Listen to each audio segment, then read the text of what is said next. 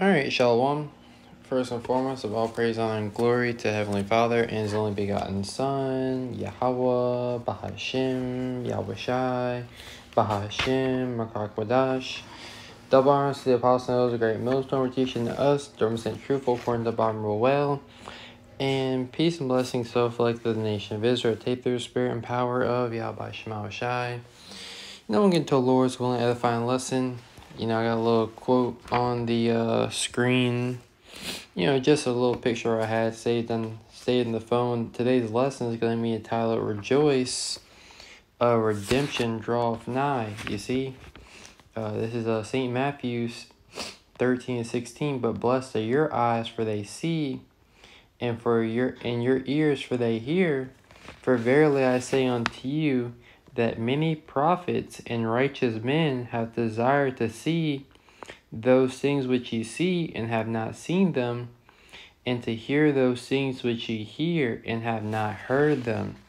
Right? I remember a little whiles back, Apostle Ramlab, asked brothers when he read the scripture on the live chat, what is this talking about?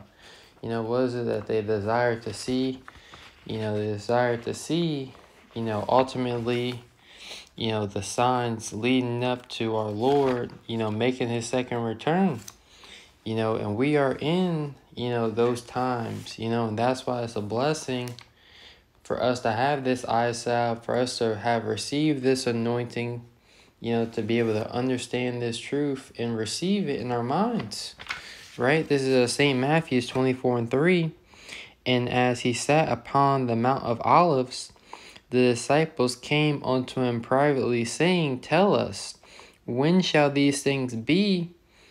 And what shall be the sign of thy coming and of the end of the world? You see, so the disciples want to know, when are these things going to be? What's going to be the signs? What should we be looking for? And that's what our people should be asking today, and the Lord has revealed these mysteries unto his servants, the prophets, of the things that are, that we should be watching for.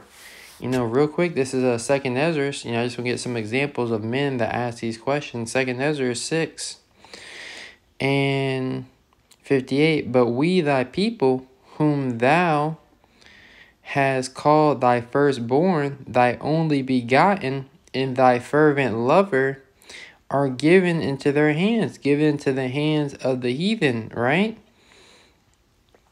If the world now be made for our sakes, why do we not possess an inheritance with the world?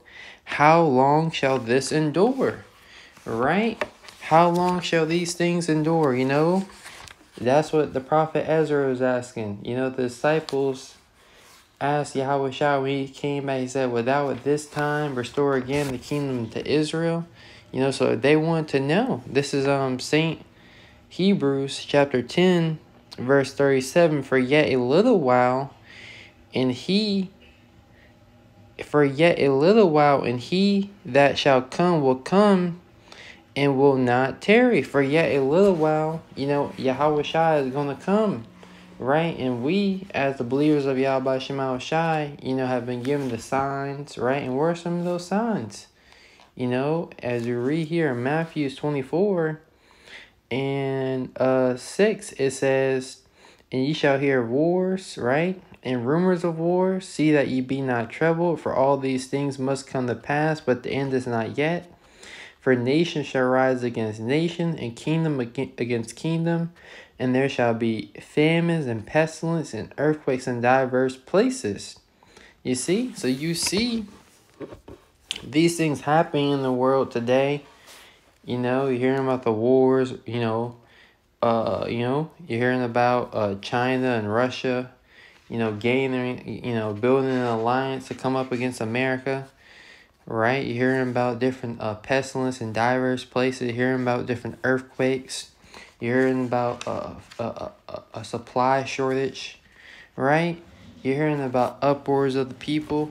You're hearing about all these things that Yahweh Shai, told us to look for, and that's why the lesson is called rejoice, right? This is St. Luke. Now is not the time to be in a, woe is me spirit, down and out. Now is the time to, watch and rejoice as the Heavenly Father is working a mighty work in these last days. This is St. Luke 21 and 28.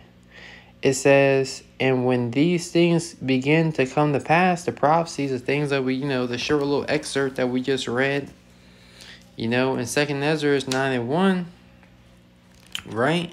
He told Ezra to measure thou the time diligently within itself, right? And when thou seest part of the signs past which I have told thee before, then shalt thou understand that it is the very same time wherein the highest will begin to visit the world which he made. And the Lord visits the world by bringing judgment upon it, right? And that's how we know that the Heavenly Father is fed up with this place, by how much judgment and plagues he's bringing. You see, it says, therefore, when there shall be seen earthquakes and uproars of the people in the world, then shalt thou well understand that the Most High spake of these things from the days that were before thee, even from the beginning. For like all that is made in the world have a beginning and an end, and the end is manifest. The end is manifest, meaning the end is being made known, is live action, is being revealed. You can see the end. The end is, is right before our very eyes.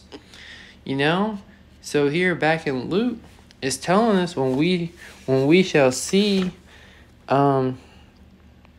St. Luke 21 and 28, and when these things begin to come to pass, so when we start to see these things come to pass, as we've been given, the eyes to see and the ears to hear, it says, then look up, right?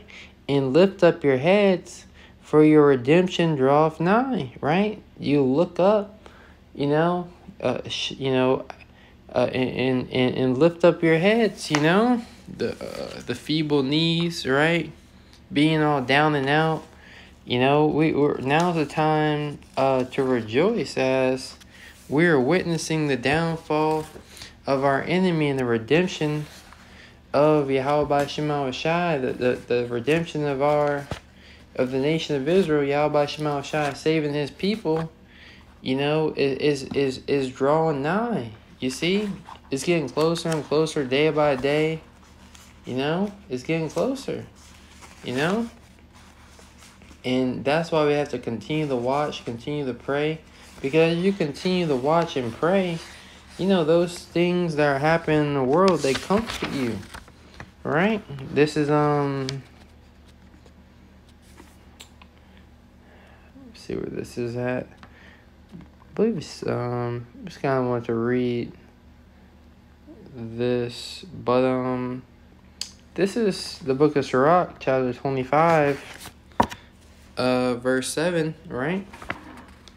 It says, there be 9 things in my heart, right? There be 9 things which I have judged in my heart to be happy, and the 10th will I utter with my tongue, a man that have joy of his children, and he that liveth to see the fall of his enemy, right? So Yahweh Shema Shai is allowing us to see the fall of our enemy, and that's counted to be joyful in the Holy Scriptures. That's counted as something that we should be rejoicing about. We should be very happy that the Lord Yahweh Shema Shai is hearing our prayers. He's hearing our cries. He has not altogether forsaken us. Right? This is Psalm 92 and 11. My eye also shall see my desire upon my enemies, and my ear shall hear my desire of the wicked that rise up against me. Right? So we're going to see our desire that upon our enemies. And what's our desire? For our enemies to go down, for our enemies to be taken out of the way, for Yahweh Shema Shai to set up his kingdom, to set up his authority and rulership upon the earth. You know, this is what we're patiently waiting for. And ultimately, we see Yahweh Shema Shai working. We see the Lord doing mighty things in the earth. And now's the time, you know, to be in the spirit of rejoicing, you know, rather than just being all down and out, woe is me. You know, now's the time to fight, you know, and pray that Yahweh Shema Shai, you know, be with us, as things are only going to get harder. Things are only going to get tougher, you know. But, get one more scripture and close it out. This is 1 Peter's. I'm going to kind of bring this out real quick. I was looking for one in James, but it's no biggie. You know, keep the lesson short. This is 1 Peter 4:7. But the end of all things is at hand, right? Be ye therefore sober and watch on to prayer. So be sober minded, right? Understanding what the will of Yahweh Shema Shai is, and continue to watch. You know, continue to do the work, continue to do the sit down lessons, continue to pray, fast, study, right? Brothers have been, you know, getting on. Brothers, you know, who may not know, to get into the Hebrew more, you know, to get into anointing oneself more, to get into praying more, you know, as the end of all things is at hand. We're going to need that relationship with Yahweh Shema Shai, you know, now more than ever. You see? I believe it's James 5:8. This is James 5:8. Be ye also patient, establish your heart, for the coming of the Lord draweth nigh, right? The coming of Yahweh Shema Shai is drawing nigh. So establish your heart, establish your mind, you know, and ultimately it's time to rejoice. You know, the Lord's coming back. You know, Yahweh Shema Shai is truly with us, you know, and he will not at all forsake us. But, you know, with that, Lord's willing, you're edified. Till next time I'm saying, Shalom.